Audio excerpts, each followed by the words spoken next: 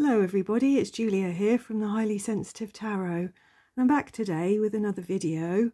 This will be the first in a series of 3, maybe 4 videos, and today I'm going to be showing you my Oracle deck collection.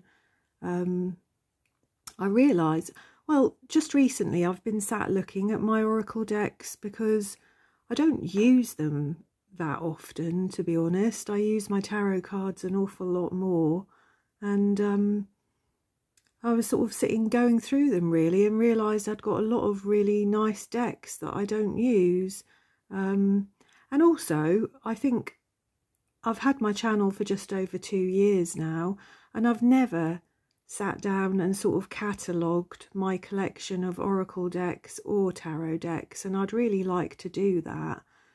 So I hope it's of some interest to you, the viewers that are watching, all you lovely people. But this is partly, this video for me, it's partly just to catalogue and record my collection so far. So I've got about 30 decks of Oracle cards, I think, not that many. I think they're all pretty much mass market decks. So anyway, without further ado, the first, I shall probably show around about 8 decks per video, so we'll see how we get on. So the first deck that I want to show you is the Power of Surrender deck. This is a beautiful deck actually. It comes in this box. It's by Dr. Judith Orloff. As I said, it's a mass market deck, 52 card deck to transform your life by letting go. Many of you will have heard of Judith Orloff, I'm sure.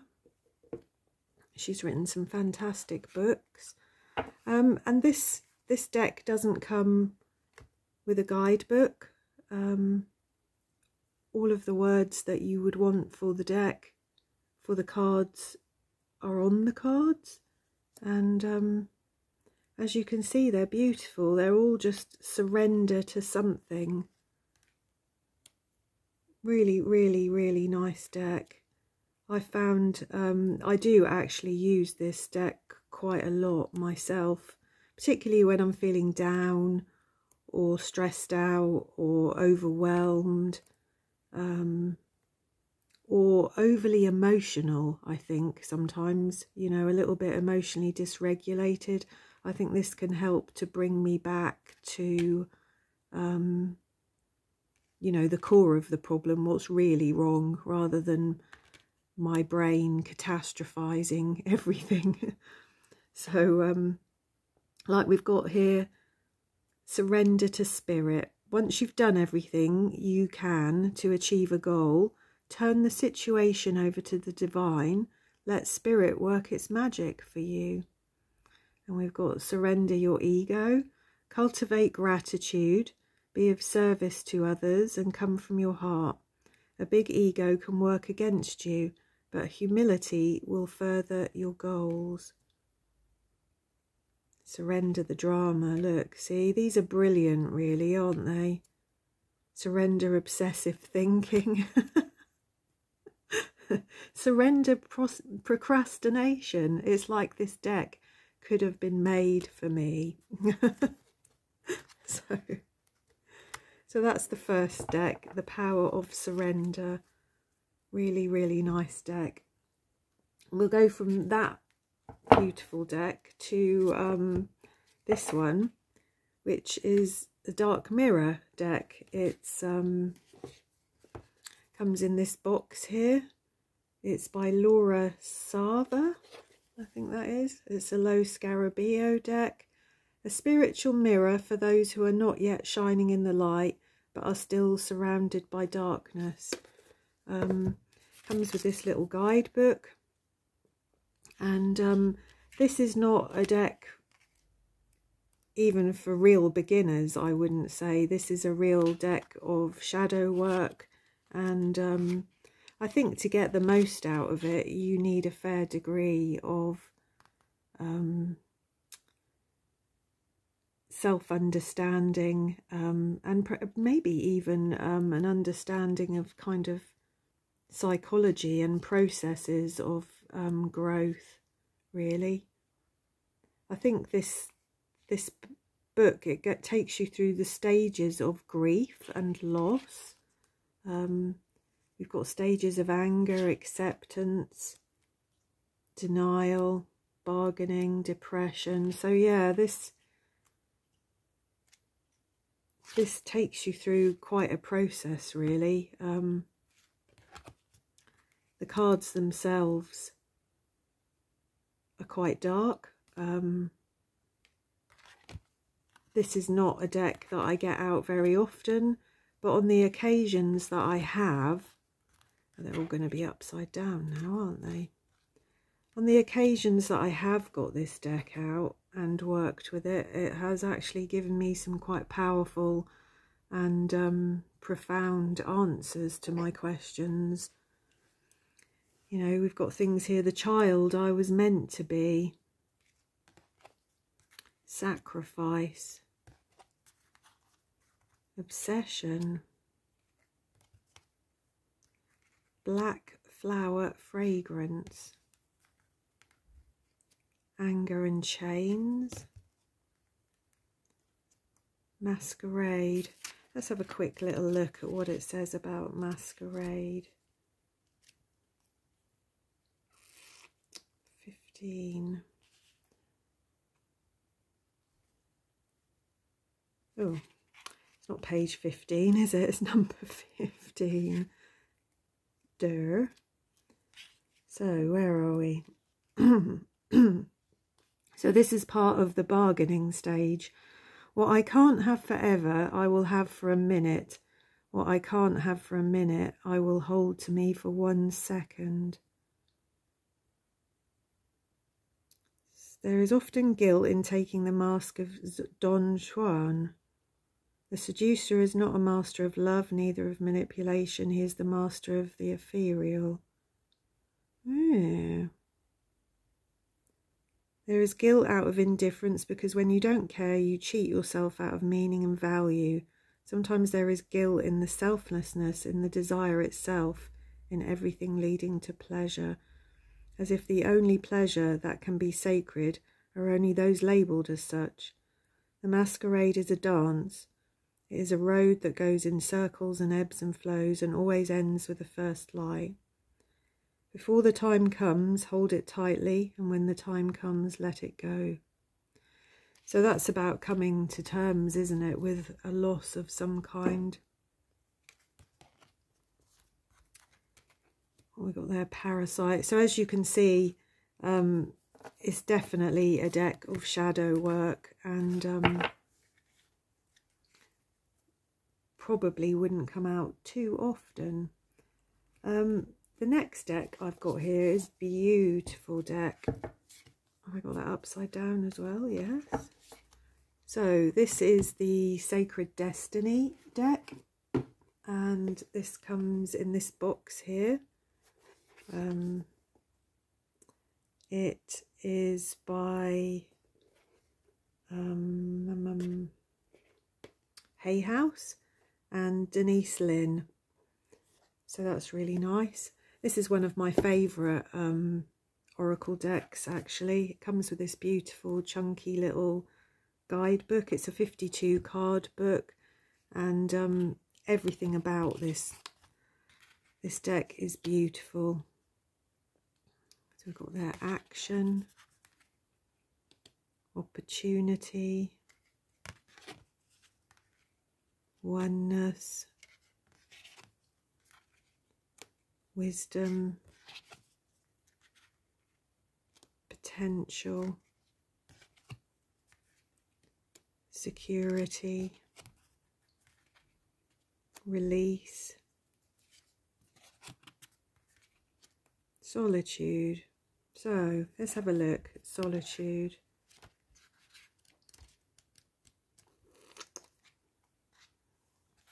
So what does it say here about this? The sacred landscape wants you to know, spend some time alone. In your life, this means to take your own counsel rather than relying on the opinions and dictates of others. Break away from the crowd, be on your own. This card also speaks of self-resourcefulness, self-reliance, and a tenacious individuality. If you are working on a project, trust your instincts and follow your own lead. Your creativity is at its peak, let it flow. If you're in a relationship that is disempowering, this card suggests that it's time to step away. Take time to reassess your life, and in your solitude you will thrive. This card also suggests a safe haven and a sacred womb for self-transformation. So there we go. Simplicity. Patience, that's beautiful, isn't it? These are really just simple. Voyage, or truth. These are very nature-based and very beautiful, simple oracle cards that I love, actually, that are very reassuring and very soothing when I do look at them. The next deck I've got here, I don't have a guide, but I mean, I don't have a box for this deck because this deck is very old. This is my Goddess Guidance Oracle cards. This is Doreen Virtue. This is Hay House again. And I think, oh, can you hear that? Can you hear the creaking of this little guidebook? This is 2004, and I think I bought this when it was new, brand new. So this is almost 20 years old, isn't it? And you know, this is still, I think, my absolute favourite oracle deck out of all of them. I just absolutely love this deck. It has beautiful gold gilding on it, which after 20 years is still intact, still beautiful. These are lovely, lovely cards. So we've got Artemis, Guardian,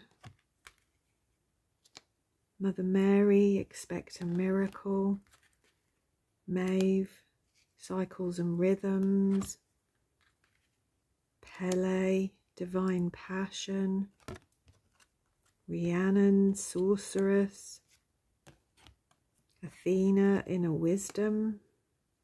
Aren't they beautiful? Vesta, Home, Sekhmet, Be Strong, Kuan Yin, Compassion, Una, I think that is, Easy Does It. I think she's an Irish goddess, isn't she? Green Tara, Start Delegating, Damara, Guiding Children, Matt, Fairness. Let's have a look at Matt, shall we? Hope I've pronounced that correctly. Where are we? So, the message from Matt. Let me suggest another definition for fairness. It's when all parties involved surrender their personal agendas in favour of the greater good for the entirety of the group. This requires trust in the wisdom of the whole. So, various meanings of this card. A lawsuit will be resolved. A dispute will end harmoniously. You'll be treated fairly. Keep everyone's needs in mind. Release guilt and shame, as these emotions can attract a punishing attack. And it says that Maat is the Egyptian goddess of integrity, fairness and justice, who holds a scale that measures souls against a feather at the time of death to detect any heaviness from guilt. Call upon her before signing any contract or during a dispute or whenever you feel guilty or remorseful. So, as you can see, it is a truly beautiful deck. Isol, Mary Magdalene, Yemina, Sarasvati. Beautiful. I should use this deck more often, to be honest. What have we got next? So this next deck is Angels Among Us. I do have the box for this. This is a deck that I bought maybe only a year or so ago, I think. I wasn't sure that I was going to like it. It was very cheap, I think, on eBay. And I really wasn't sure if I was going to like it. It's by Rockpool, and it's by Victoria Maxwell and illustrated by Ellie Grant.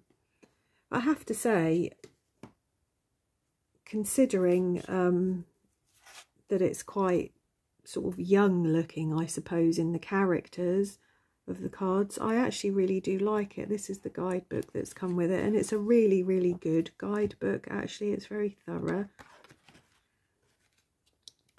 So we've got Mary Magdalene, and we've not only got angels here, but we've got gods, goddesses, ascended masters. We've got all sorts of people. I like that there's keywords on the cards. Got Thoth there. Guru Ramdas, Archangel Jeremiah, Goddess Isis, Baba Yaga, Saint Bridget, Merlin, wow, Archangel Zadkiel, Goddess Lakshmi. Look at that, beautiful. Let's have a look at Lakshmi, actually. Let's see what it says.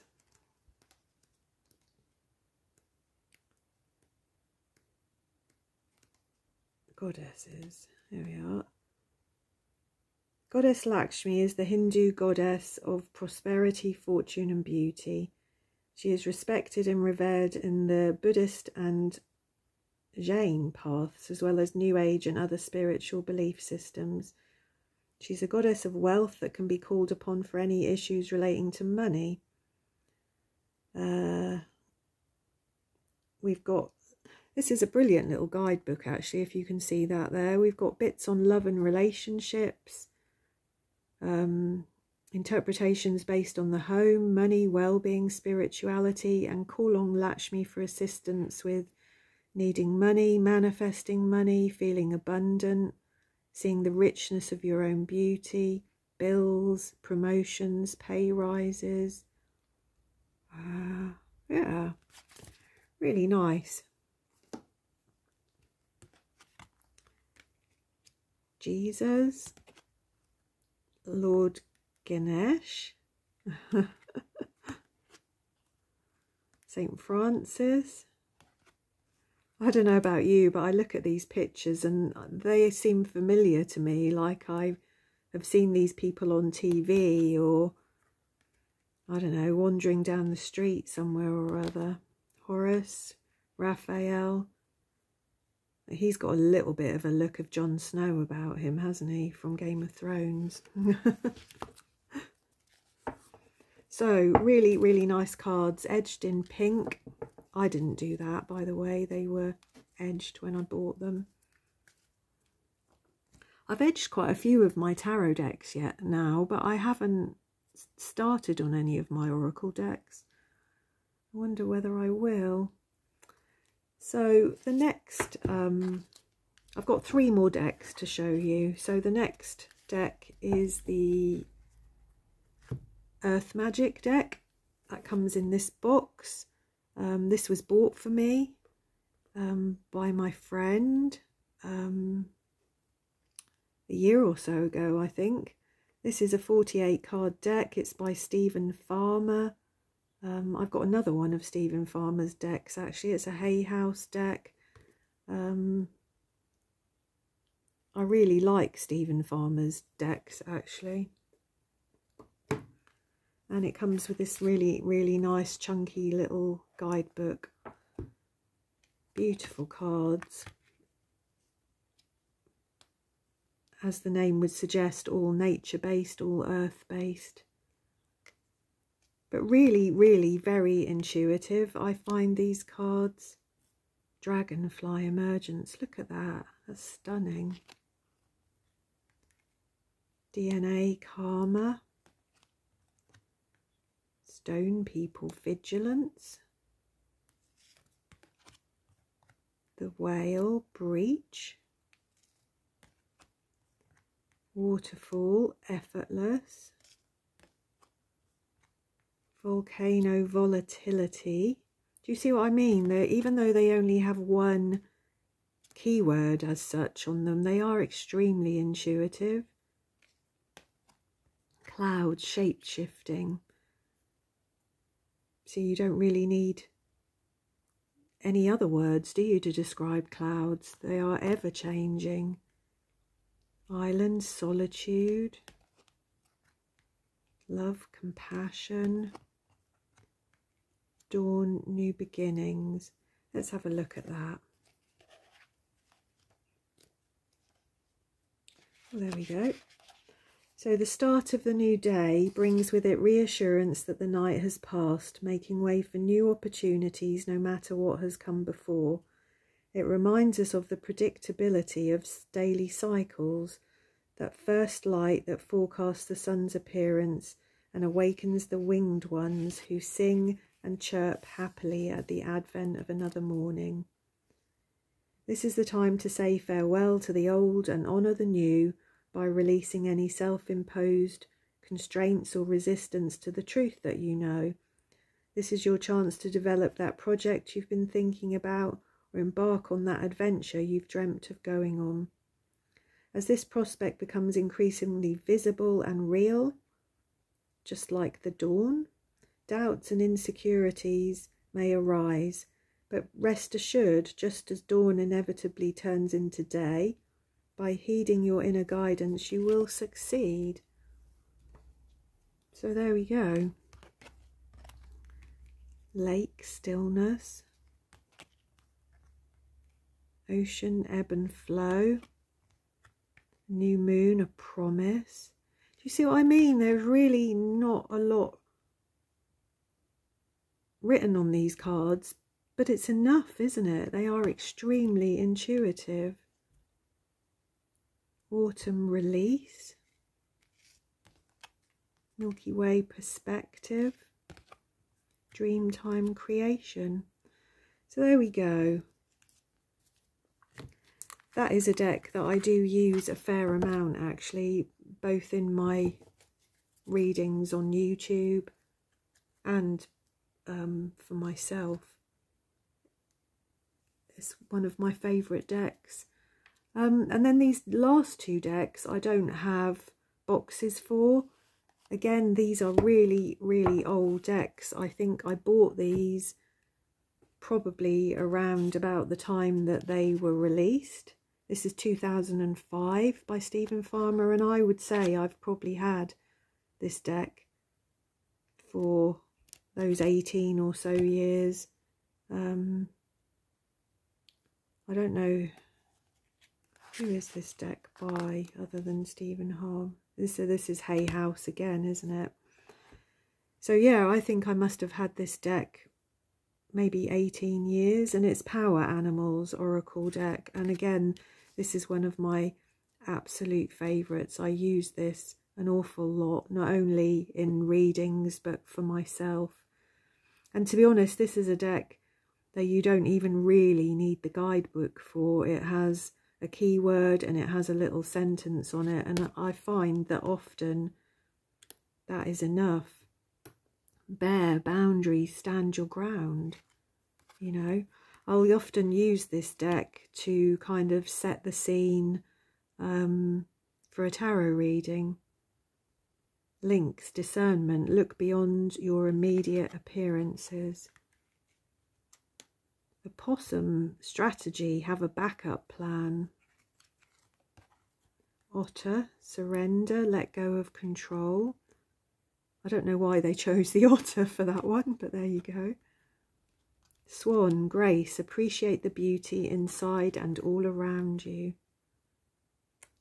Frog, purification, clear out the clutter. Owl, omens, pay attention to the signs. Whale, your soul's path, honour your soul's purpose. And I actually wrote a poem about the whale. I've got it over here actually. I was going to do a little video on this poem at some point, and I probably will do that actually. And I wrote that like maybe 18 years ago when I first got this deck. Hummingbird, joy. Wolf, guardian, you are safe and protected at all times. Giraffe, foresight, you are able to see what is in store for the future. Let's have a little look at the book quickly. It says it's easy to get your nose stuck to the ground and only pay attention to what's right in front of you. This is especially true when the world is making hundreds of demands on you and there's no time to stop and assess where you're going with all of this. The delusions of urgency that grip so many humans, oh God, don't you know it? They prevent you from looking ahead and from taking the time to look into the future and consider the consequences of your present actions. Yes, it's good to live in the present, yet at the same time it can be equally important to see what lies ahead and set your sights accordingly. Yeah, I love this deck. I absolutely love it. It is just filled with common sense and really healthy guidance, I think, for me. And this last deck actually is another one that I've had for many years. I think this was bought new when the deck was released. This is another Hay House deck. This is by Sonia Croquette and this is 2006. So that would mean I've had this deck for like 17 years. It's the Soul's Lessons and Soul Purpose Oracle cards. And there's 63 cards in this deck. And again, this is one of my favourites.